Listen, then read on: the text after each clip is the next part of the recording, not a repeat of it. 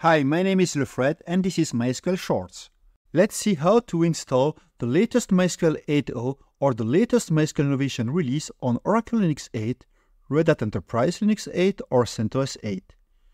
So if we try to install the MySQL server after we just installed Oracle Linux 8, what we see, we have one version, so in this case 8.032, which is not the latest one.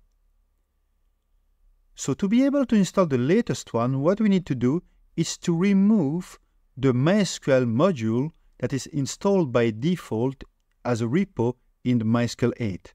So what we do here is sudo dnf module disable MySQL. This command has to be done as root, of course.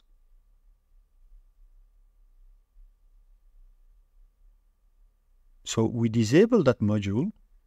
And now we go to devmysql.com in the downloads and we search the MySQL community downloads, the MySQL YUM repository, and we take the one for MySQL Red Hat Enterprise Linux 8 or Oracle Linux 8, and we download the package. So we copy the link, and now in our instance we install that package for the MySQL 8.0 community release, and this is how we install it. Very easy. Sudo rpm-ivh and the link.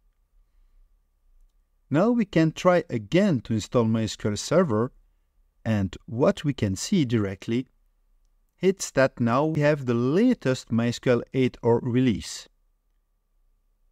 If we want to install the Innovation Release, we need to enable the repo MySQL Innovation Community.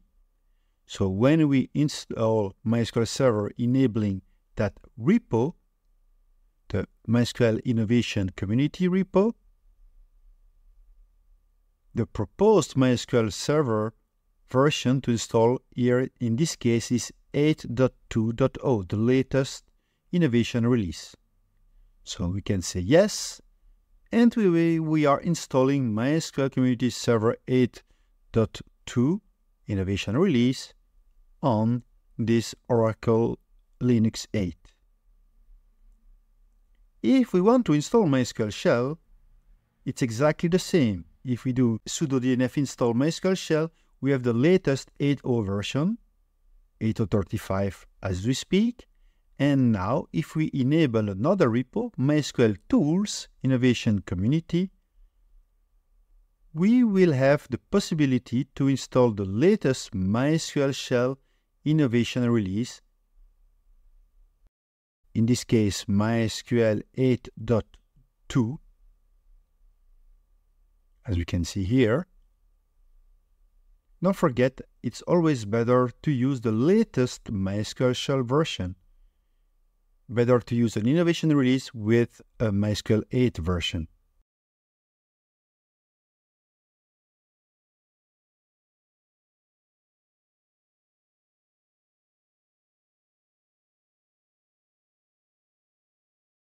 It's installed. We can run MySQL Shell to see the version installed, and we can verify that it's indeed the right version. Thank you for watching. Please make sure to hit like and subscribe.